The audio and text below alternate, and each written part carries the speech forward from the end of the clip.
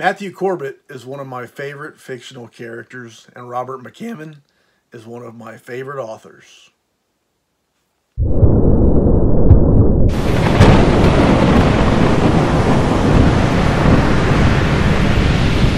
Hello everybody, how you doing? Welcome to the channel. Today I want to talk to you about a book written by Robert R. McCammon, starring, if you will, Matthew Corbett, a character that McCammon has been working on for a while now in a series of books, and I think there's 2 more left in the series before he closes it out fully. But I want to talk about the second book in that series, The Queen of Bedlam. And so, in order to do that, I want to show you some of the copies that I have, and then talk a little bit about the book, tell you what I think, if you care. So here's the copy that I read. This is a trade softcover, first edition, first print. And I'm actually intending in December to go see Robert McCammon and at a Alabama Booksmith autograph session that he's doing in Birmingham, Alabama. And this is one of the books I hope to get him to sign. Anyway, that's one edition. This one here is the first print hardcover edition, the trade hardcover, the first hardcover edition. It came before the limited, which I'll show you here in a minute.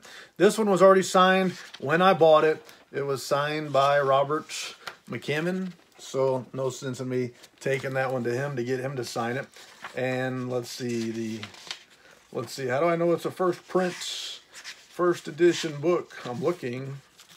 There it is. There is our number line. It goes all the way down to 1. And then, yeah, the artwork. What do you think about that? I got it in a Mylar dust jacket, so it's very, dust jacket protector, so it's very shiny. Anyway, the artwork, I'll let you reserve judgment on that. And then the sweet one, the sweet piece, the one I'm proudest of with this book, is the signed and numbered edition from Subterranean Press. It is in a slipcase, which is, see the dust? Dust should hide the dust. Nobody should know you have dust. And there's the dust jacket artwork. Can't see it with all the reflection. How do you like that? That is a neat dust jacket, and it is limited to 374 copies, of which mine is lucky number 13. So anyway, I'm not here to do a in-depth review of any of these editions. I just thought I'd show you some of the editions that I have of this book. Now, talking about this book, Speaks the Nightbird is the first Matthew Corbett book written by Robert R. McCammon. Speaks the Nightbird, I read it on a plane flight going to Alaska, and then I finished it on a plane flight coming back from Alaska. 800 and something pages, I think it was, and well worth it. It's a book that felt like it was setting us up for a sequel. I don't know if the intention always was to have a series, but that book left us with Matthew Corbett developing. He was a clerk for a magistrate, and he was traveling to a town in the Carolinas. The magistrate was going to decide if this lady who was being accused of being a witch was guilty or not. Matthew Corbett was his clerk, and Matthew Corbett was very sure that she was not a witch, and he set off to try to prove that. It talked a lot about his past here and there, and that book, I'm not going to spoil it, but that book, spoiler alert, there's a bunch of Matthew Corbett books, so he doesn't die in the first one. Anyway, that book left us off with Matthew having to go address issues from his childhood, growing up in an orphanage. Had to go address issues from there. And he was off to New York City to take care of that. The magistrate he was working for made arrangements for him to go to work for somebody in New York. Queen of Bedlam picks up with Matthew Corbett in New York City working as a clerk for a different magistrate. And this is where this book really takes Matthew and turns him into what he will become. the clerk that the magistrate that he's working for kind of talks Matthew out of his goals of trying to become a lawyer, saying it's probably not going to happen, and your passions would probably be more suited doing something else. And he gives him the name of a lady who runs a business in London and other cities in Europe, and she's wanting to open a business in New York. And essentially, they are detectives. They solve problems. They take on challenges, and they're paid to do it. In fact, Matthew comes up with the term detective in this book. Matthew loves that idea. He never considered it, because he's the kind of guy that solves problems. He looks at he asks questions that nobody else asks, and he's never happy until he gets those answers, and he'll do what it takes to get those answers. He's not a big, powerful, tough guy.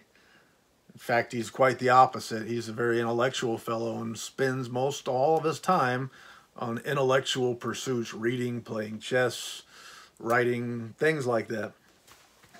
Anyway, he decides to accept this job working for this company as what he would call a detective later on. But part of that is he has to be trained. So the lady that owns this business has this big, rugged, tough guy who's got to kind of beat Matthew into shape to be a physical guy, fighting, sword fighting, stuff like that. And Matthew at first hates it. He hates the way this guy's treating him. He's being treated kind of like a football coach would treat young kids, trying to toughen them up, get them into shape, mentally tough, physically tough. Matthew hates it. He resents it all. And he's driven by it also. He doesn't want this guy to see him fail. Anyway, this story has quite a few plots that are tied together. First of all, there's a murderer in New York City. He's being referred to as the Masker, and Matthew has to solve this. He's taken an offer from a widow to solve who's the Masker, get him solved, get him figured out, and get a nice prize in the process. At the same time, he's taken on a case where he's got to figure out the identity of a lady that's in a facility where people who are mentally challenged are being treated. All sorts of mental challenges, psychological challenges. There's this lady at this asylum, I guess is what they called it, who is pretty much catatonic. And she's being treated specially, unlike everybody else, and it's all being paid for. The doctors at the facility want to know who she is, because they feel like if they know who she is, they can maybe help her. So Matthew accepts that job on behalf of the agency, and that's another thing he has to try to solve. Also, there is a separate murder that they try to investigate and try to solve that's separate from the Masker. And another character is brought in. It's talked about, a mysterious character, Professor Fell. And this is a character that, like Speaks the Nightbird, set us up for Queen of Bedlam. Queen of Bedlam is setting us up for a variety of future novels. Reading the Queen of Bedlam, it's obvious at this point that Robert McCammon has decided, I'm going to do a bunch of these books, sowing seeds out there all over the place in this book for books to come. He mentions Mr. Slaughter, mentions Professor Fell. There's all sorts of things going on here. Future relationships. There's all sorts of things that are being sown, seeds sown for future books. And I really like it. You get a lot of insight into Matthew Corbett and the way he thinks. And there's also a device that McCammon uses that I like, because it's not all a surprise. Many of these detective type novels, the detective is going along and he's asking questions and getting into trouble and all these things, and then all of a sudden, bam, you find out that he knows it all along and he's solved the whole problem, or they stumble into a solution and voila, it's all there. Robert McCammon will have Matthew figure out pieces of the puzzle. Sometimes he'll give you the information. Sometimes he'll tell you or imply that Matthew has figured something out. They'll tell you that, but they don't tell you what it is that he's figured out. That'll be revealed later on in the story, usually not too far away. And then other times, Matthew will just completely surprise you. So he'll use information that you know he was given in the book, and he'll prepare without telling you that they've prepared for an upcoming situation. So when the situation happens, he's surprisingly prepared. You had no idea that he'd done this, but earlier in the book, they had told you the information that he would need to know to have prepared for these situations. Anyway, it's a whole lot of stuff going on there. But I love this Matthew Corbett series. If you wanted to compare it to something, it's obviously an homage to Sherlock Holmes. It's not the same, but there's no hiding it that this is got to be inspired by Sherlock Holmes. So Matthew Corbett isn't Sherlock, but it's very...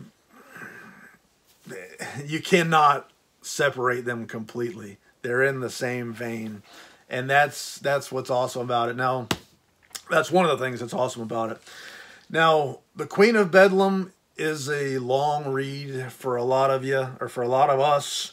This particular edition here is 645 pages, and it's a trade paperback, and it's got small typeset, so I don't know how many words it is. It's a whole lot of words, but it's a whole lot of worth it. If you're somebody that's intimidated by thick books, and I'm not passing judgment, Lord knows, I sometimes will slip into the habits of reading a bunch of 200-page books and feeling satisfied that I read a bunch of books, or reading a few 600-800-page books and feeling like I haven't made much progress in my reading.